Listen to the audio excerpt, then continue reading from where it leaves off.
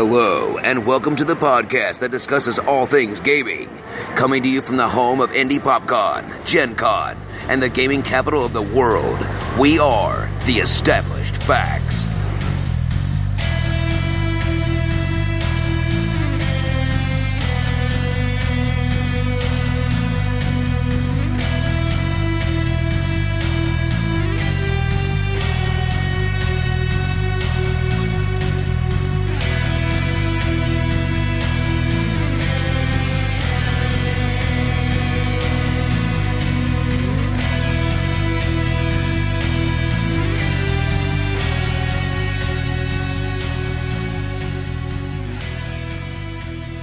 Hello, everybody, and welcome to episode 162 of The Established Facts.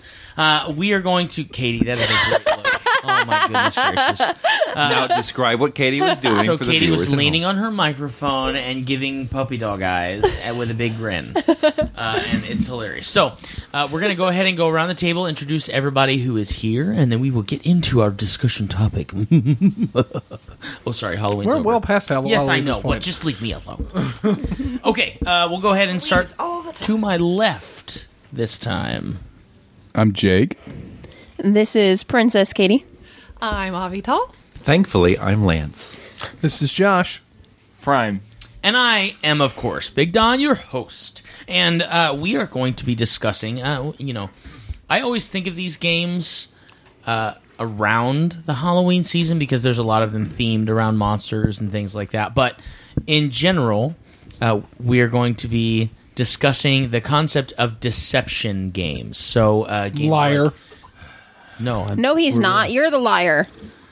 We vote Josh off the table. Okay, let's do John. The rest of the editing I can hit Control S. We're at his house, though. I didn't say out of the house, just off the table. Welcome to your forum. You have one also supporter. his You have one table. supporter who is also the other wolf. Wait, Wow, we figured it out. yay, we win. Okay, so as you can tell, there are several different types of deception games, and Josh is going to hide his Wolf ring. wolfy ring on. So, deception games for those of you.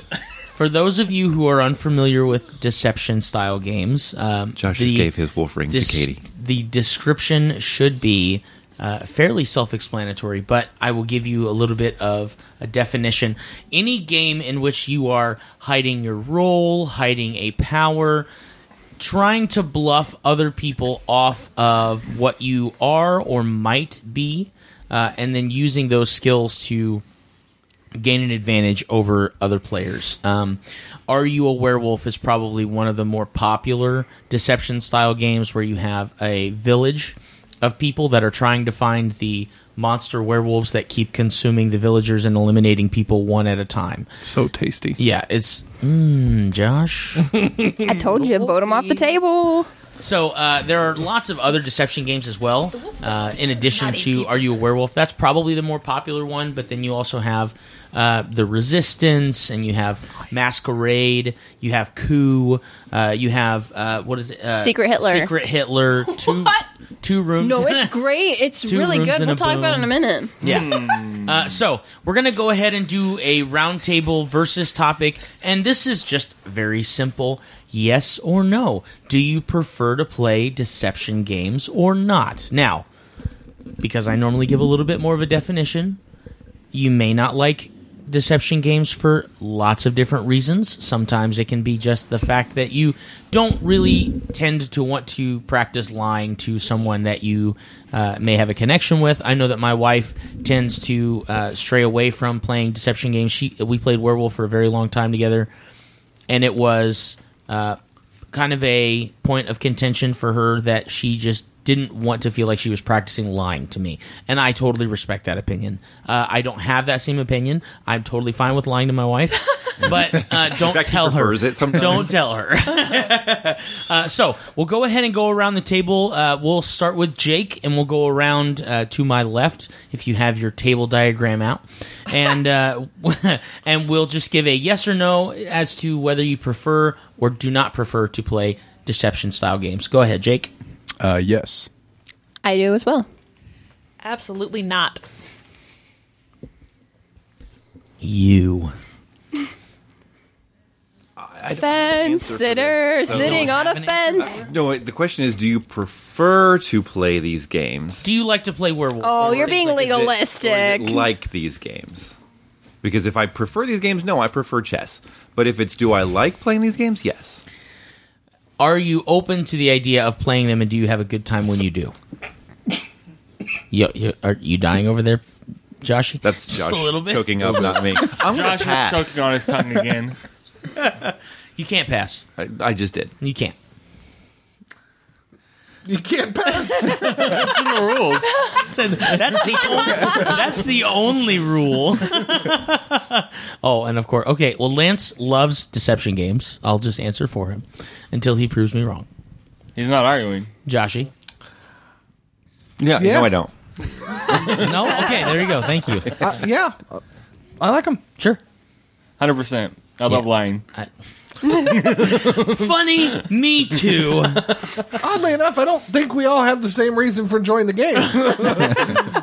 Okay, so a matter of perspective. it is. That's right. It is 2-5. The yeses outweigh the no's. So deception game. It is. No, I'm just kidding. So Avital, why so passionate a no? Why is that? Just for me personally, it plays in very much with me only liking cooperative games. I just can't, like, I understand that they're like, I don't think they're bad games. Like, they're interesting, they're entertaining. They're just not for me because I just hate it. Like, I don't know. I just really don't like it, and I don't like lying at all, and I'm bad at it. So just an examination, I can believe that. an examination of your gaming interests versus your answer. You do play a lot of LARPs, which have an essence, and obviously it is probably a subjective thing, but there is an essence of subterfuge, if you will, bluffing, deceit in LARPing. As a whole. LARPing is role-playing, which is different than lying. It's pretending.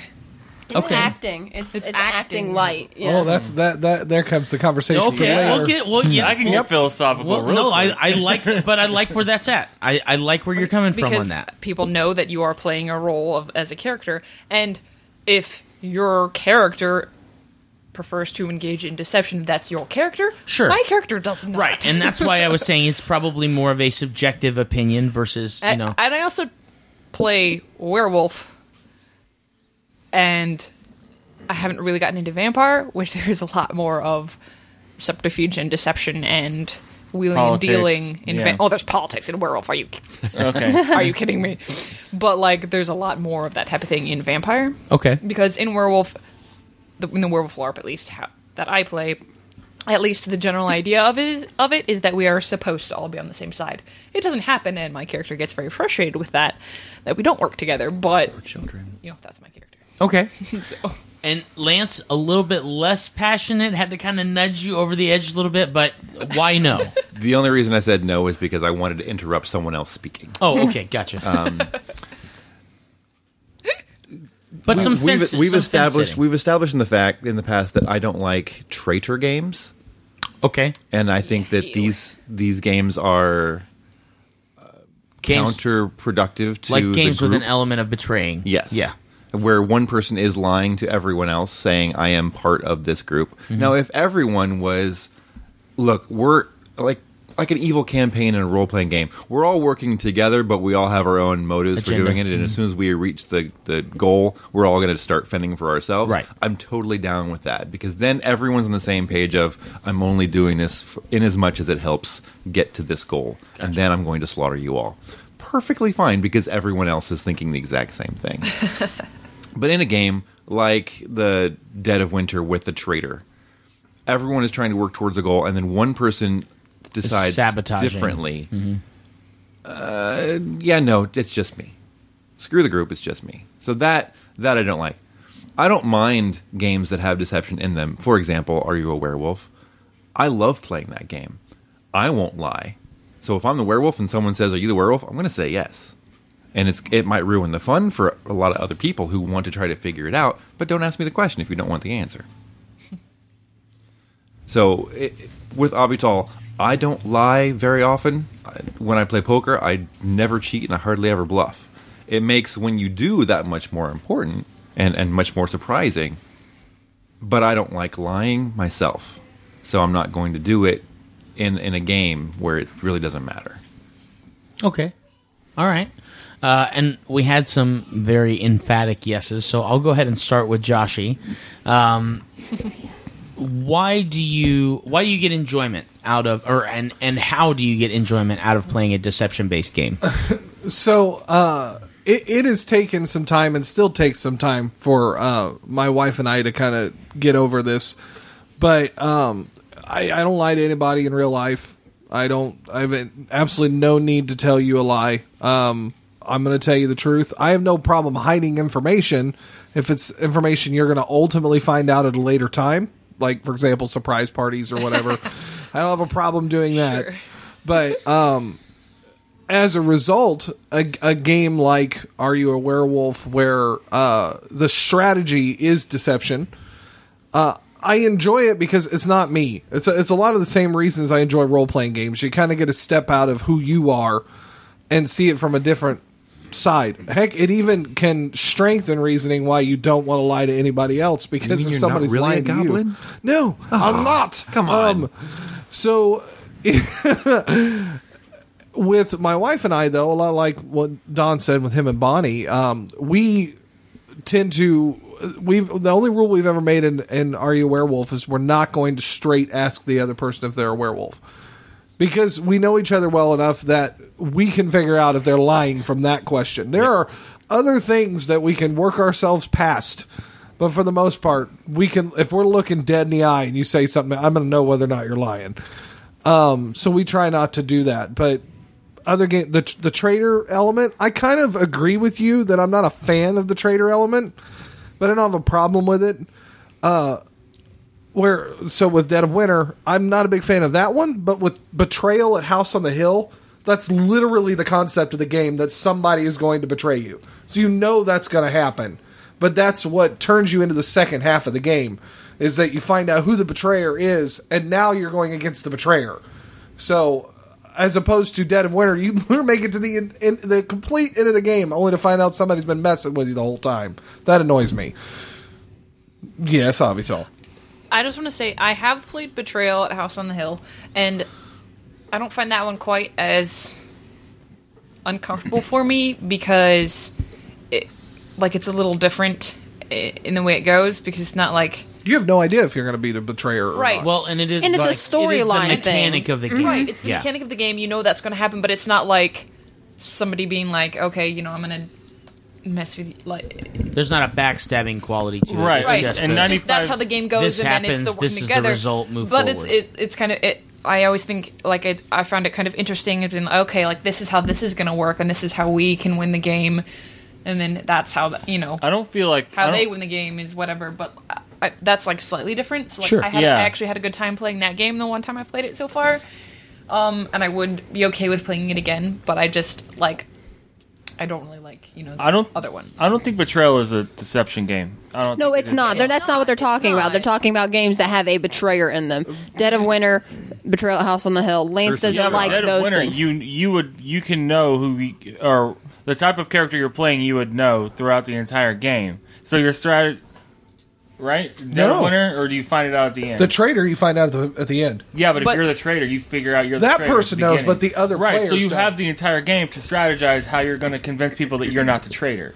Right. I think what Lance was saying, though, is he doesn't like when somebody the entire time is undermining the group. In quote-unquote cooperative games. Which is different from Betrayal and House on the Hill because of the fact that everyone is a team until somebody isn't. That's what Avital just said. Well, even like the game Curse of Strahd, halfway through the game, one of the players finds out that they're the bad guy. They still have to pretend for the rest of the game that they're still the person they have been. Right. But at the end, there's the reveal as all the other characters die. I was the one. Yeah. So that I don't like. I like the game up to that point because everyone assumes they're working together. But the moment that one person says, "Nope, I've been against you the whole time. Sorry, guys," it stops being fun for me because now we're not all working for the same goal. You were doing your own thing the whole time. Yeah. Okay, back to deception games. So there is definitely an interesting element or definition between. I think we've been kind of getting into that, and I definitely want to get everyone else's opinion around the table as to how they feel about deception games. But it is kind of interesting to examine the possible difference between a game with a betrayer aspect and a game with a deception aspect. Because with, for example, are you a werewolf or mafia or something like that, or even Two Rooms and a Boom, it is team-based on all sides. You have villagers and you have werewolves. You have some special cards that may fall in with the villagers or the werewolves, or with Two Rooms and a Boom, you have blue team and red team. They all have the objective to help each other on their team, but it's interesting to kind of examine the idea of a betrayer from the start, or even like with Betrayal at House on the Hill, from somewhere in the middle of the game to then the resolution of that game. I want to talk about what's it called? It's called Secret Hitler. Secret Hitler. What is that game? Now, that game, me and Katie actually went to Gen Con and we played that, and that was great. That was the only deception game that I played. Mm-hmm. Yeah, that's the only one. So that was amazing because you have, at the starting of it, everyone gets your cards, and Hitler knows who Hitler is, right?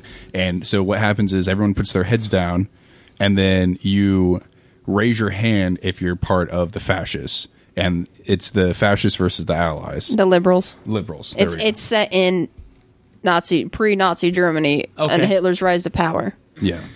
Anyways, and so Hitler has no idea what's going on, because all you do is, in order to know who's on whose team, the fascists they lift their heads up, and then everyone raises their hand if you're with the fascists.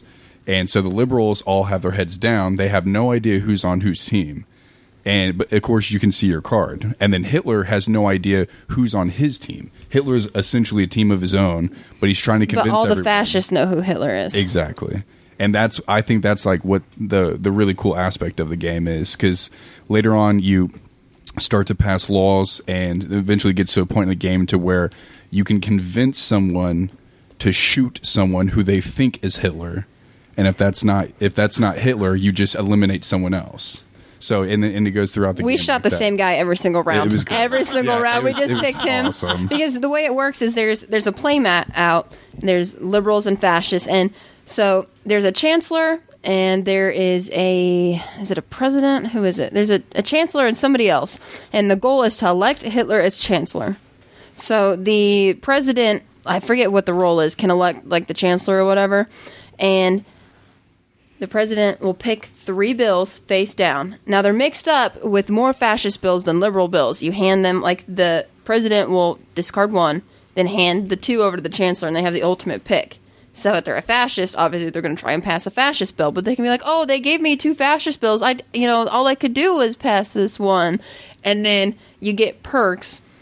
If you pass so many fascist bills, you win by electing Hitler as chancellor or passing 5 fascist bills. For the amount of players we had, there's more or less for each play size. But yeah, it's got to punch this game. It's got it's got a lot more than just your typical deception game. It's really involved, and it's a lot of fun, because if you get more people, obviously with games like that, it adds more intrigue to it. So there's a part of me that wants to play the game as you defined it, particularly with this group of people, because we have the humor that would be okay dealing with it. Secondly, I'm going to agree with I want to punch this game, and not necessarily for the reason you just said. I just looked on their site. They straight up have a Trump expansion pack that has the entire Trump cabinet on it. Bannon, Spicer, Miller, Pence, Trump. Wow. Now, whatever your political beliefs are, I love the fact, I think it was Cards Against Humanity put one out that was the Trump and The Trump card? and there's a Hillary Clinton pack. Like somebody made both sides of it. That's awesome that you're taking both sides. Mm-hmm. I can't stand it when game manufacturers go either direction. Yeah. Like, make fun of both sides, people. It's okay. Anyways, I still find that to be funny. There's no point in making a political statement. You're losing If out you're on a game players. company, like what? That's a There's whole no other relevance topic for between the itself. two, yeah. But it does sound entertaining. Like I couldn't even imagine what, like, you're playing the Hitler character and you're like, I have no idea who's actually working for me. Oh, I'll tell you right. what. The very first game that we sat down, I was Hitler, and it was so nerve wracking because I'm already like a noob at playing like board games. So I'm sitting there and I'm just like, oh my gosh, who is on my team? And then like, are you a fascist? Like, should I move? Like, how do they know if I'm a fascist or not? And like the game just progressed, and it was awesome because at the end, like they're all like, "Oh yeah, man, we totally knew you were a fascist the whole time. We were trying to help you out and whatever." I'm like, "Okay, cool. I was just hoping no one shot me." Oh, right, yeah, because the liberals win if you shoot Hitler. Yeah. Or if you Makes pass total sense. Yeah. the We liberal all win if bills. you shoot Yeah. Hitler. Right. Yeah, so I only told you He how shoots himself. how the fascists win. Yeah. The world wins when Hitler shoots himself. Yeah, but similar to you and USA, Deb, back-to-back Joshy, World War champions. I consider myself a really good bluffer. Like, I get that from my dad. Like, I'm really, if you don't know me. Now, my problem with him is, for everyone here, I just pointed to Jake. With, like you and Deb, he can tell. Like, he just knows if I'm lying or, like, bluffing. So I just try not to, like, interact with him. Like, If your lips are moving, you're bluffing. but yeah, so, he can always tell. So I try to, like, if I know we're on opposite teams, I'm like, There's something to be said for sitting next to the person instead of across from the person. Yeah. They can't see those tells. Yep. Like All right. So more. go ahead, Prime. Is it my turn now, or- That's where I was going. Okay, cool. So I think that I like games of deception and betrayal because of the psychological mindset. Because naturally, at least within my group of friends, nobody here is comfortable with lying to one another on a regular basis. I didn't say I wasn't comfortable with it. I just said he could tell when I'm doing it. You don't lie to me. Anyways, That you know of. Dum, dum, dum. That was almost an order. You lie to me. You don't lie to me, girl. anyhow, 40. from a natural mindset, if you're a good person, you're not going to lie to your friends. All right. We'll leave Katie in the. I'm an ambiguous gray area. Yeah, right. So like when you're dealing with a game of deception or betrayal or whatever, it takes you out of your comfort zone a lot of times, because then you're playing a character where you have to lie to people in order to win the game, or your friends or whatever, and to see people's psychological response and emotional response to both sides. Either the one who says, "Oh, you deceived me the entire game, I hate you," or the one who's actually got the card and has to try and take the responsibility of winning the game.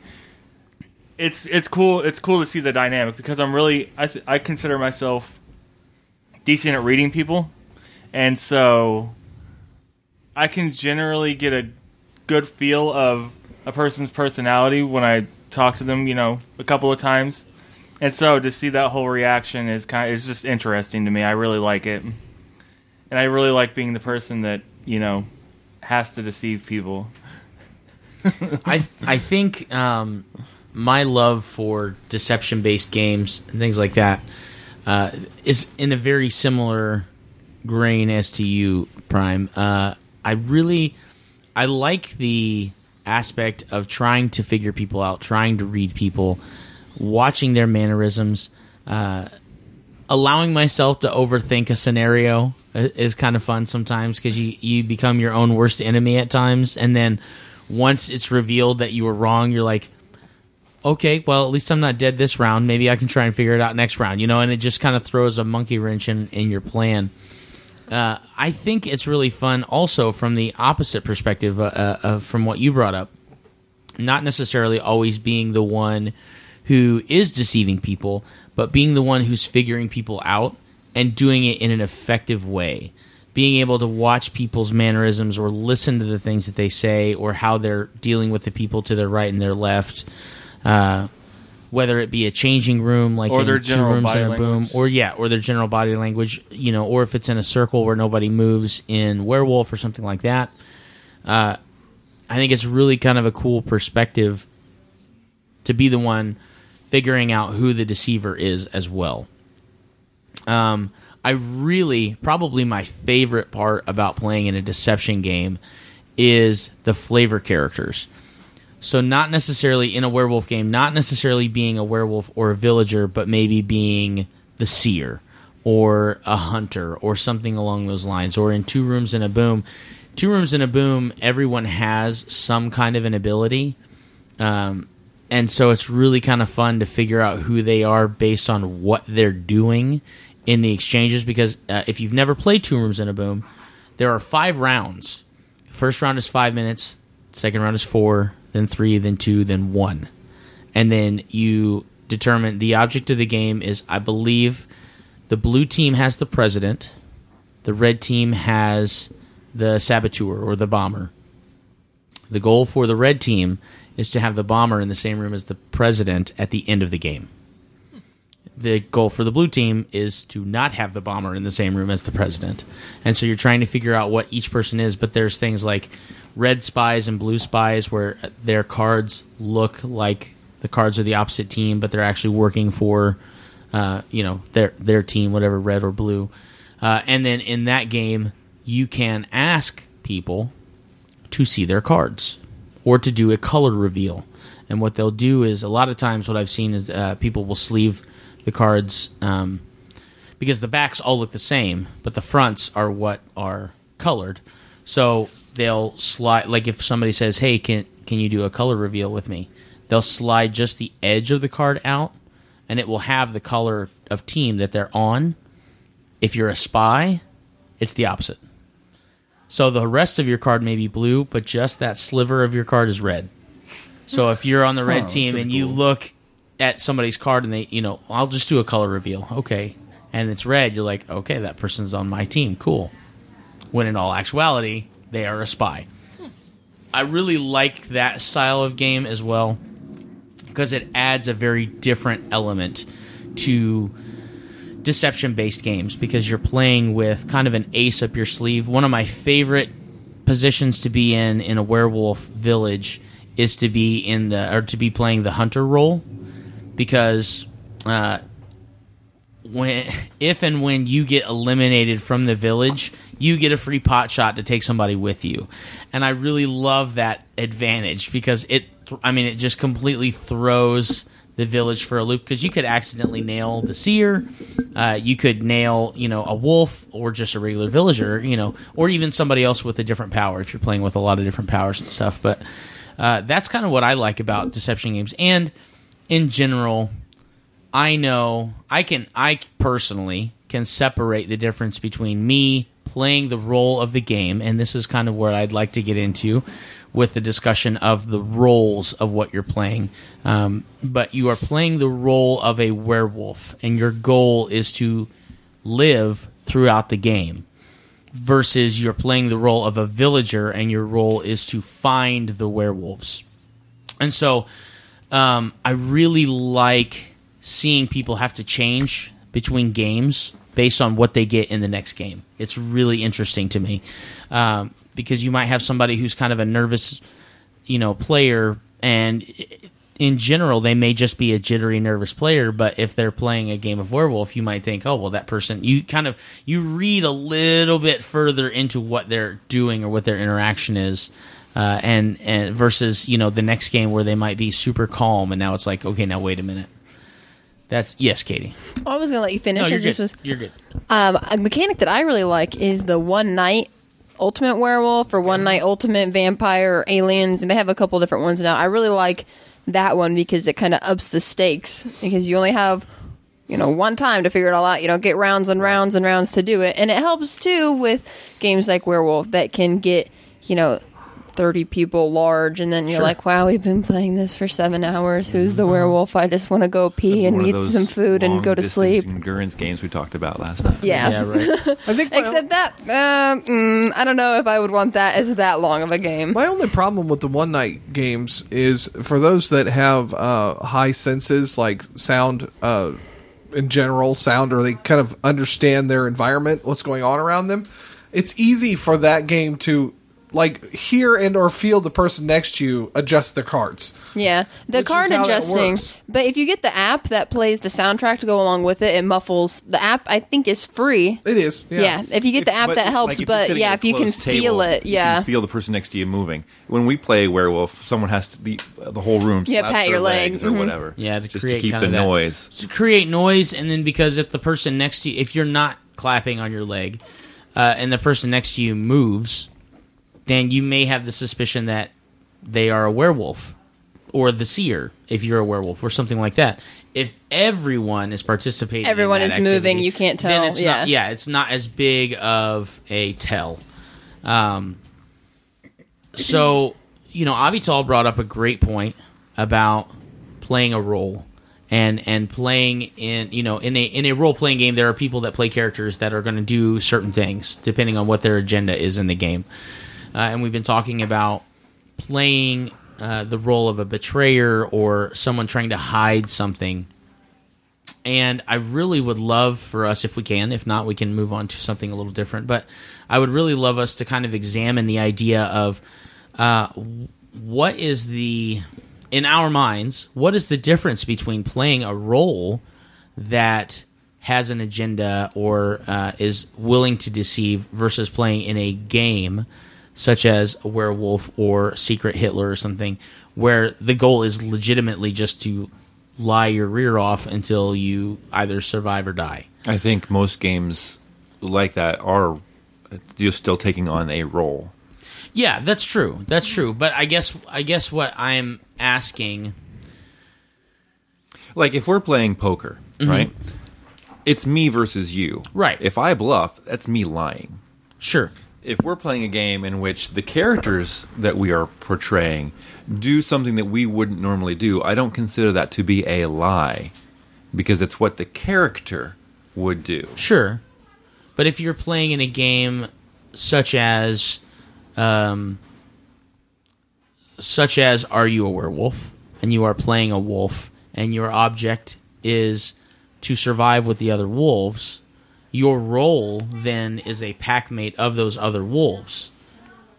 If someone looks at you that's not a wolf, and you know obviously from the beginning of the game who your pack buddies are, and asks you if your role as a wolf is to survive, and you just tell the person straight out, no, I'm a wolf, are you not then conflicting with the objective of your other party members? I would answer that question honestly. I don't know that I would be deceptive in my answering of that question. I wouldn't say things like, well, what do you think makes me wolf? What have I done that makes you think I'm a wolf? That is not answering the question. Right.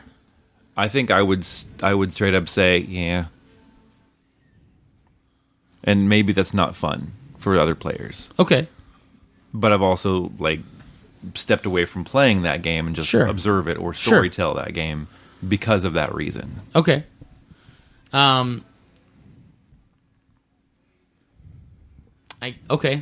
I can see where your reasoning lies.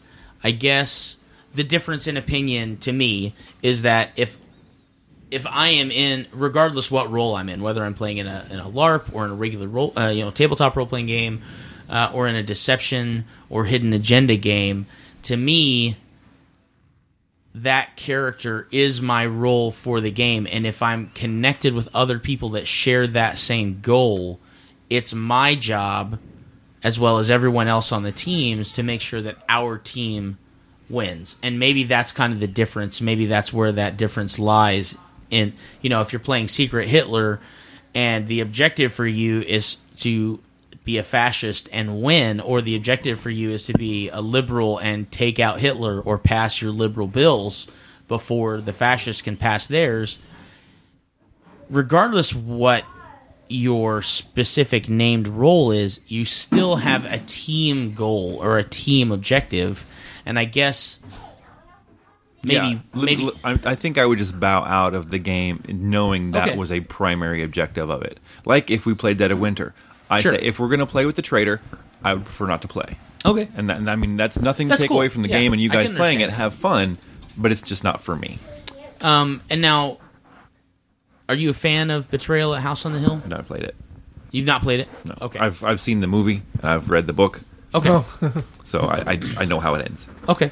That one works a little different. There's a certain mechanic that haunts will occur, and then after each haunt, you roll a group of die, and if the total is less than the number of haunts that happen, the betrayal occurs. You look at this table, and then one player is selected from that table and that role as you are now basically the bad guy. You've become haunted. Yeah. It's not always necessarily a player, though. Sometimes the house, you're fighting the house itself.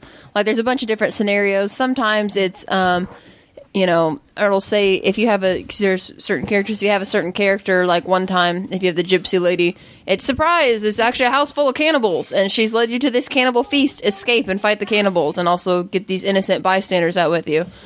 Sometimes it's, hey, this is actually, going to teleport you to an alien dimension, and, you need to get out of this house. So it depends on... We had one where the house literally started to sink. Yeah. So And it sometimes started it's... eliminating rooms. wow. so we Yeah, had to get sometimes out. it's It just the stops being a house. deception game and becomes an escape game. Yeah, It there's depends on the scenario. Yeah, It's actually- sometimes, yeah. Exactly a deception It's game. never a deception It's game. never Yeah, really because you're all a team that way. together until that hits, because nobody knows they'll be the betrayer until you pull out the complicated chart So- and flip to the page Yeah. that's appropriate, and then you figure out, okay, well, is this character in play? No, well, then it's this person. Like, For example, I played in a Betrayal at House on the Hill game, and we got to the point in which the omens activated, and my character became the bad guy, and I could control. It was like a vampire kind of thing. Like all of a sudden, the house changed me, and I was going after the other players, but I also controlled these little groupings of swarms of bats that were trying to attack the other people as well. So essentially what it does is it takes it from a cooperative game to then a competitive game with that betrayer element being the mechanic of the house, being the mechanic of the game. So it's not going to be necessarily every time you play, but I would say a majority of the ones that you play, someone from your team becomes the antagonist and Okay. becomes the bad guy. Then because I guess it's just me against the No, you're table fine. at this No, point. it's not. I just In that case, does everyone know that you've become the bad guy? Yes. Yeah. Okay, Yeah. then that's not a hidden sure. thing. That's an out in the open thing. Okay. And that's fine because now everyone is on the same page. Right. It's more for me, in the example I give of Curse of Strahd, Mm-hmm. where you have that paladin that is holy and good, and then all of a sudden Becomes corrupt. becomes Strahd. Yeah. So now he's pretending to be the paladin that is still just and good, not doing a whole lot of good anymore, but still pretending to be that person. And you're depending on that person to, oh, I need the lay on of hands. Can you help me out? Oh man, I'm out. I did all of mine for this game. Or can you smite that thing? Nah, man, I used up my spells. I can't do that right now. But you're depending on that person to help you progress and get through the game. Okay. And then you find out the whole time this person has been, well, not even the whole time, but part of the game, the most important part of the game is towards the climax, they haven't been helping you. They've been hurting you. Right. Or they're not actively trying to help you in lieu of making their own personal goal instead of the group goal manifest. Okay. I think the reason I brought up Betrayal before is because you had mentioned the traitor in Dead of Winter. There are many different types of traitor games. Betrayal is one of the first ones I've played where, though the character's treated as a betrayer, the character has no control over it. And I don't want people to think that trader games are all deception games. It's kind of that weird mathematical thing that Well, there's a difference deception between... games may have a trader, but a trader game may not necessarily be deception. Right. I was going to say, there is a line. It may be a very fine line. Yeah. But there is a line between games that involve deception and games that involve a trader aspect. That's basically what I was saying earlier. Yeah. A game that I literally just thought of as we were talking about this is Battlestar Galactica. Battlestar Galactica, the board game, has a mechanic in it where someone at the table can, and a lot of times will be, a hidden Cylon agent. Sometimes they don't know until they activate. Other times they know from the start of the game. So it's really, in my opinion, it's really interesting to see, not only the difference between somebody who, like in Betrayal, someone who has that automatic realization that now their guy, who was a good guy, is a bad guy, and their motivation has completely switched to be against the rest of the team. Whereas a game like Werewolf or like Secret Hitler or like Battlestar Galactica that has an element of somebody in the forefront knowing that they are going against the majority of the group, or even it's their team versus the other team or something like that, is choosing to use deceptive tactics in order to get their goal across. I think that's what my understanding is as to your opinion, Lance. Mm-hmm. And I totally appreciate that opinion, and I like that you and Avital are very strong and opinionate in that opinion. And I think that it's definitely... I don't think, obviously, because we are objective people, I don't think that any of these opinions are good or bad in nature. I just think it's kind of interesting to see the examination of what we like versus what we don't like in a game that may have a betrayer or a deception aspect to it. I'm trying to think if there are any other board games that add an element like that, like Betrayal or like Battlestar Galactica or something. I mean, obviously, role-playing games lend themselves to individual agendas all the time.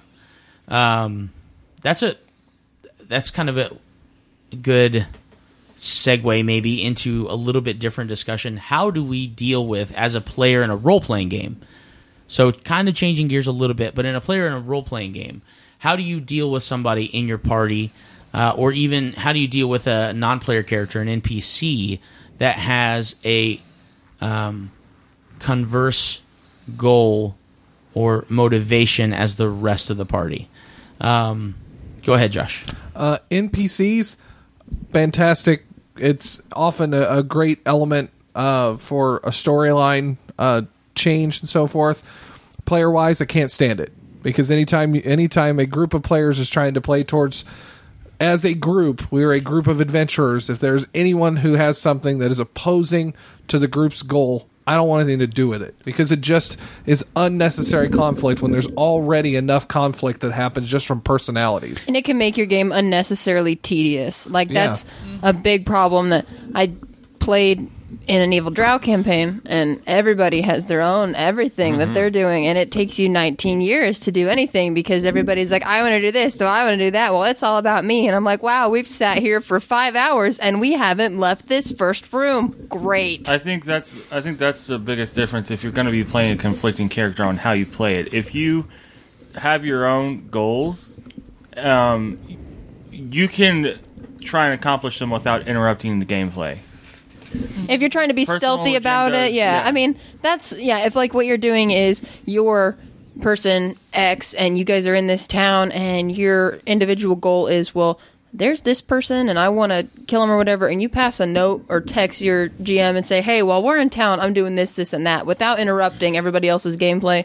Yeah, but most of the time it's people are like, well, I want to do this and the party wants to do that and I don't care, and then it turns into the party's in conflict, like Josh said, and then you're stuck deliberating, trying to figure out, well, what are we going to do, because we can't, do everything. Yeah, and I'm not saying that either way to play is the wrong way, because you're entitled to play your character the way that you see fit. I just feel like if you want to add complexity to a game, it's probably more beneficial for everyone, including your character's longevity, if you are a bit more clever with your action. I would agree with your point, Prime. I think to kind of expound upon that,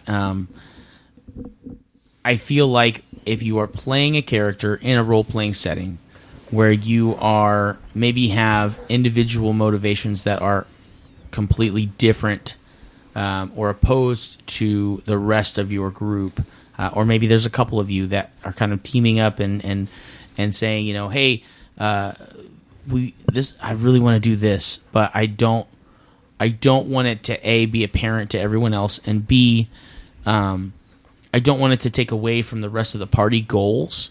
I think the important part, if you are playing a character that has that kind of an element, is to play along, but then also have the hidden process of whatever your agenda is. I feel like there's a proper way to play a character that has conflicting motivations as to everyone else in the party. So if you're playing in a party that has, like in an Evil Drow game, when I played in the Evil Drow game for a very short time, my character died very quickly. But in an Evil Drow game, or in any evil campaign where you have mostly evil people that are trying to achieve whatever their personal goals are, the way that you get everyone to kind of start working together is you give them a greater goal outside of whatever they're doing. So, and even in a mixed party, if the greater goal is to, this is what you need to do, then everybody kind of brings themselves together to say, okay, regardless what my opinion is of you or your character, how you are going to play your characters, how you're going to play your character, and I'm not going to dictate how you play your character. However, we have one central goal. I mentioned that earlier. When you have an evil campaign, yeah, it's everybody works together to meet that goal, and then, for example, in a supervillains game, everyone tries to get the Infinity Gauntlet. Then once you've gotten the Infinity Gauntlet, your whole group has, then you can fight amongst yourselves as to who gets it and who gets to do what and how you're going to do that to get there. Let's flip the script a little bit.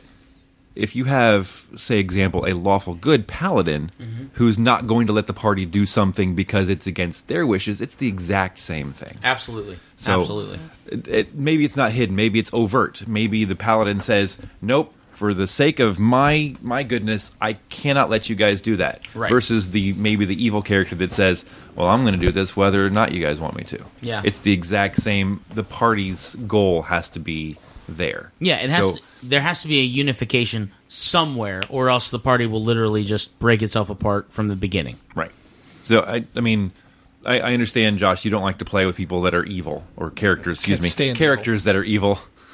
Not people, because you've been playing with one the whole time. Well,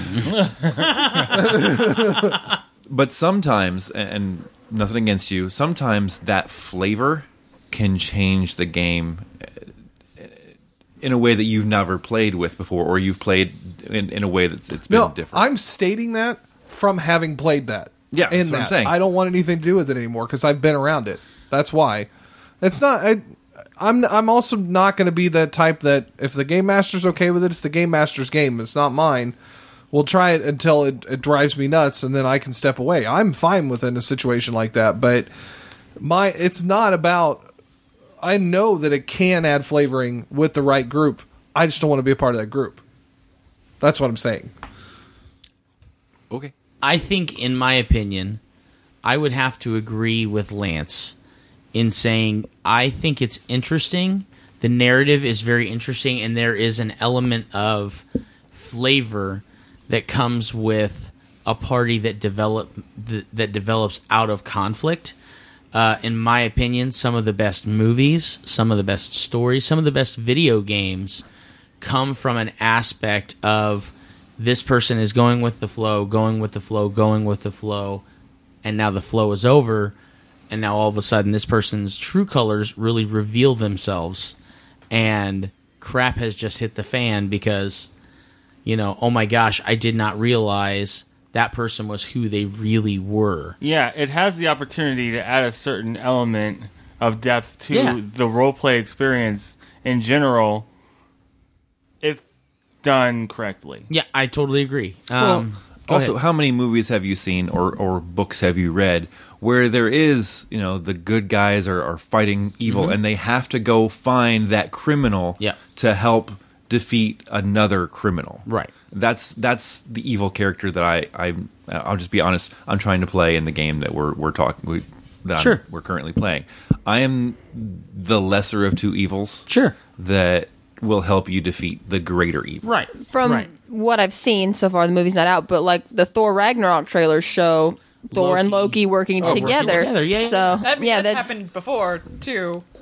But Working with Loki. Yeah. Or working with Loki. But yeah, it's this is like overt, like super. Hey, guess what? We're teaming together because yeah, this. we're buddy cops. Yeah, exactly. We just may not be on the same page. Or like The Rock, where you have to break the criminal out of jail Right. to stop someone worse because he's the only one that knows how to do Absolutely. it.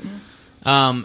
So there is a show that Josh and I watch called Critical Role. It's a Twitch channel show, and if you are not familiar with it, definitely check it out. If you Geek are and Sundry. Yeah, if you are familiar with it, potential spoilers. I'm not gonna. No, I'm not. There. All I'm going to say is within the last few episodes, there was something that unfolded that was very similar to what we're talking about, and it was amazing, and it was the coolest effect that happened at the end of that session. And what I really think is neat about something that pans itself out in the proper pace is that it can change the reality that comes after that game. You can have, and for example, I can tell a very quick gamer story. Mike Massey, who is our former host, and I played longtime brothers that we talked about a lot. In a campaign. They were Belgos and Vorn Philifar Drow sorcerers. We played these characters for 3 years together with the party that we played with. And there was a point in which we were getting ready to go and fight this big baddie that had been Big building old and boss. building and building and building up to this point. And we were like, we started to have a conversation, the two of us and our GM. And we said, how crazy would it be for our central character, our kind of limelight character, in the beginning of his story, his town is destroyed. I said, how crazy would it be if the two of us, unbeknownst to us at this point in our lives, were the ones who destroyed that town, and that comes out. And so basically how we did it was the big baddie had put us under a mind control spell because he was a lich, a Draco Lich, and much more powerful than we were, which is very weird because we were epic at this point. But essentially, He was had just more epic. He was just way more epic than we were. The He was epicest. epic upon epic, the epicest. Write that down. I will. So we got to this point where it was revealed that he had used basically mind control, dominate over us to do this. But what was great was that Mike and I got to play this out to where we had literally gained the trust of these people that we had been adventuring with for 3 years. Whatever the game time was, I think it was 5 years in game. But it was 3 years of playing these characters with these people. And then all of a sudden, we were the big baddies.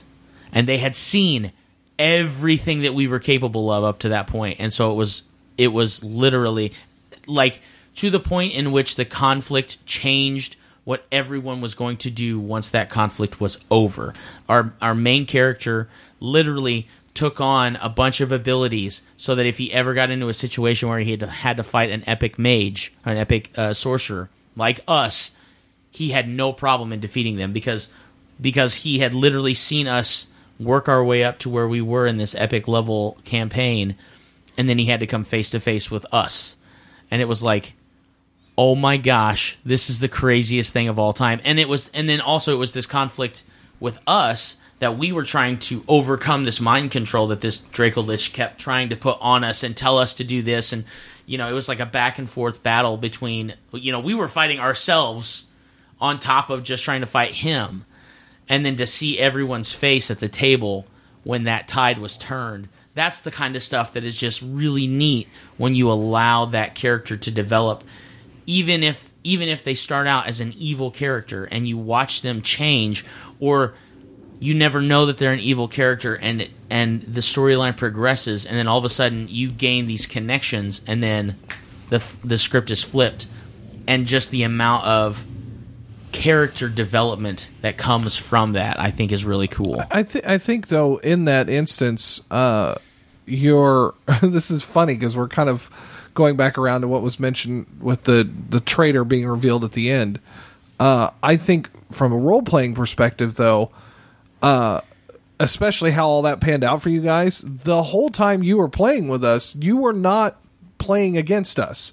Right. It was until that point that you had developed this bookend of sorts that the change happened. I think that's a different scenario than playing the entire time with somebody who's against you. Yes, but the examination is not necessarily, at this point, what we're talking about right now, it's not necessarily an examination of someone in the party that's playing against your will or against the will of the party. Playing with someone who has the same will as you, completely different motivation. Exactly. Vorn Philifar, for the first 2 years that we played, was an evil character. But because he and I were teamed up, and he was my younger brother, and he was going to follow me wherever I went, we had the same motivation. And so then when my character was killed, or whatever had happened to my character, that completely flipped the script on his motivation, and now he had to examine who he was in a party that no longer had his brother in it. And that's what changed his character.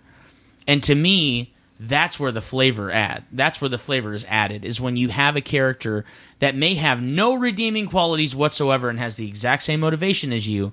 They see this bigger, badder dude, and they're like, okay, well, I don't want to have to deal with him by myself. And in the common interest of my future, this bigger, badder dude is going to be somebody I have to face by myself eventually if I want to get to his rank. So why don't I just have the same motivation as these people, yes, and all the way through it, and then once we get to the end, I can do whatever I need to do to take care of myself. I don't think there's anything wrong with that. I think that natural... I feel like, Joshy, your biggest issue with that is on a natural level, as a human being, that is completely opposed to your values. And I respect that.